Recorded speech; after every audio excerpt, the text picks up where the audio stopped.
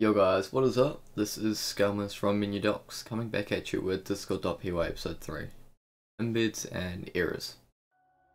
So right off the bat, today we're just going to have a chat about some error handling and introducing embeds, which are quite a nice way to send information in an aesthetically pleasing way.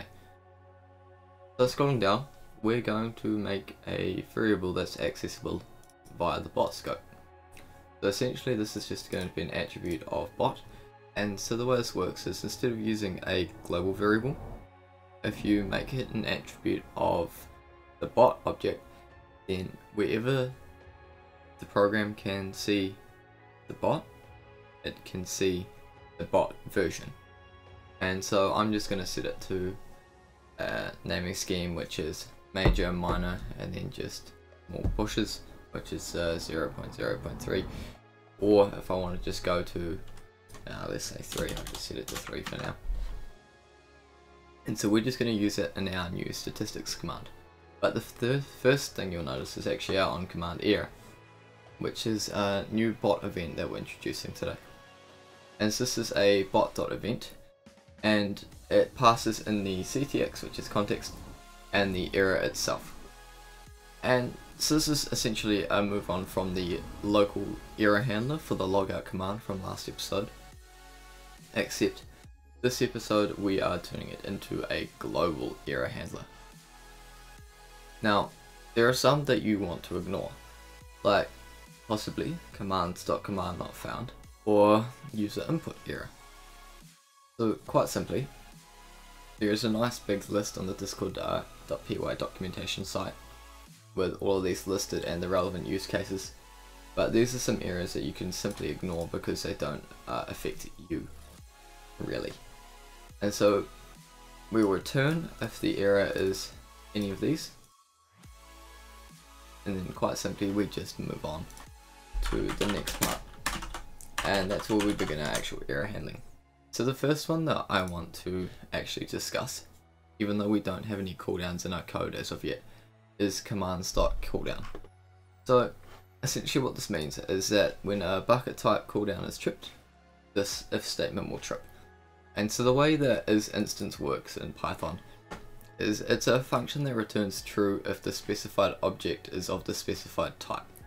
Otherwise it is false. So essentially you just pass in whatever this is here, which is the specified object, and then if it is this type here, it will return true and trip the if, otherwise it will just continue on.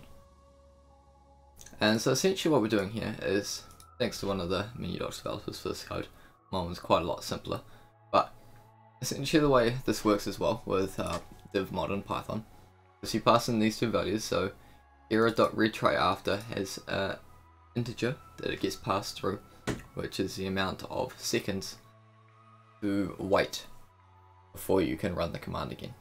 And so div mod takes a pair of numbers and then it returns a tuple consisting of how many times it's been divided in and then the remainder. So essentially to get minutes and seconds, we're going to take the total amount from error.retry after, which will be in seconds, divided by 60 to get minutes, and then whatever is left over will be our seconds, and then so on to get the hour and the minutes. And then quite simply we're just going to do a few if statements here to check the values just so we can write out the right string, and then send it out depending on which it is. So you must wait X amount of seconds, X amount of minutes, and X amount of seconds, and so on and so forth. And then we also have commands.check failure, and I'm just bringing this one in because this is essentially the same one that we used for the logout command last episode, except now it's global, so it will apply to any command. And so then quite simply we just send a message saying, hey, you like the permissions to use this command, and then we also raise the error so that we can see the error in the console, and rather than just have it pop up here, we can actually see what's going on, do the traceback, all of that for debugging purposes.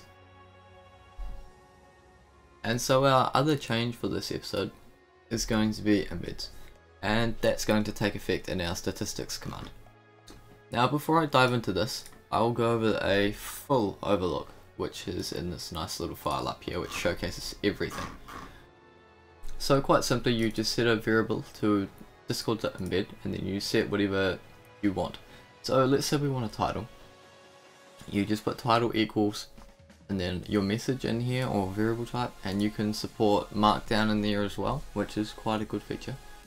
And then we can also set a color. This is also aliased to color if you want to do it that way. And then you just pass in discord.color, RGB numbers, hex, whatever you want. You can set a URL for the embed and also a nice description which supports named links on top of the markdown subset, and you can also use new lines in all of these. And the timestamp will take a datetime object in any format, and it's also in a where timestamp. So you know with Discord how it sends a message and then you look at the timestamp, it goes today at 2 PM, yesterday at 11 AM, that type of thing. If you put your timestamp, you put your datetime object in here, it will do that for you, which again is quite a nice feature. And so moving on, now that we've got our variable set, you can do the variable.setImage and you can set that to a URL, or you could do a set thumbnail, set that to a URL as well. Now with thumbnail and image, you don't get to set the position or size or any of that, so just bear that in mind. You can also set the author, which is just in a pop-up saying the name of the author. You put a URL icon URL to their profile picture, say bot.user.icon URL, and it just pops up with a nice little profile picture for your embed essentially, which is actually quite cool. Then you can also set a footer which goes on the bottom of your embed, and that also supports icon URLs as well, which is quite nice again. Now probably the most used part of embeds is actually adding a field.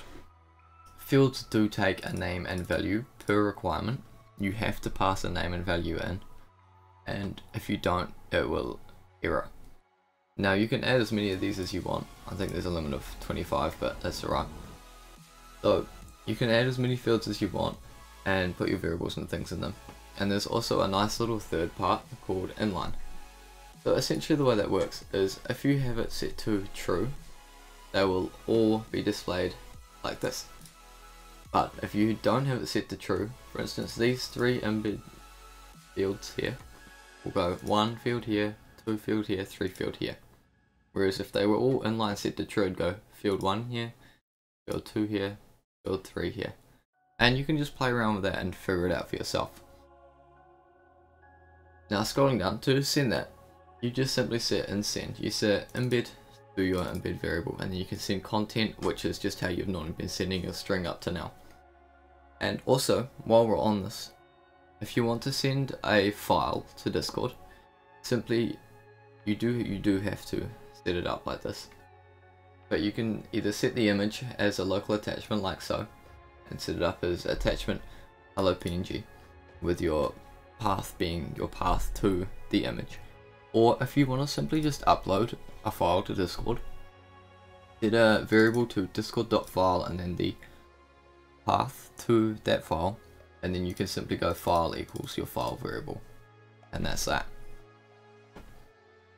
Now let's jump back over to our actual bot where we're using the embeds in our statistics command and take a look. So we're going to set the title to our bot's username and then put stats, so it's going to go MenuDocs PY statistics essentially. And in the description you might have this weird thing that you're wondering what this is. This is a blank space character. So if you want to say have something there but not have something there, if you get what I mean. So let's say you have to set name, you have to set value for embed fields. If you don't want something in the value field but you still have to set it, use this. It's a blank space character, so Discord accepts it, but you don't see it. That's essentially what happens. And now we're also using our bot.version that we defined earlier up here as a bot version for our statistics command. I'm setting the footer to this nice little phrase down here, and the author is going to be set to our bot's username as well as the bot's profile picture. Now with the color for this embed, I'm just setting it to the current author's color, so essentially the color that they get from their highest role in the server. And then we're just going to send that to Discord like normal. Embed equals embed within ctx.send. And that's essentially it on changes for the code. So let's go sub in our token and we'll pop over to Discord in a minute. Cool. So I've just gone and put our bot token into our bot and run it. So let's display the help command. We will see that nothing has changed. We've added no new commands and the events don't show up. So let's just run the stats command and take a look at our new embed. So you'll notice my highest role with color is media team, which gives me this nice color here, and our embed color matches that. And then our author is clearly displayed here as the bot with the bot's little profile picture in there. Here's our title and the blank space character there. And then you'll also notice our fields with our values. This now tags me without actually tagging you. And then we've got the little footer down the bottom, which we've put in there, as well as a weird timestamp currently telling me it is after 3 AM. So what happens if we jump to the code and change it real quick? So this is just a fix up. You will need to set inline to false rather than to true, as that's currently how it works. So with inline set to false, and we just run the bot, we will notice that it will separate it. It will be the only field on that line. So essentially we've got the field here, and since inline is set to false, this is the only field on this horizontal plane. Now I've also put the blank space character in here so you can see what I mean. So bot version is no longer there, it's a blank space character, so it's simply just a blank line.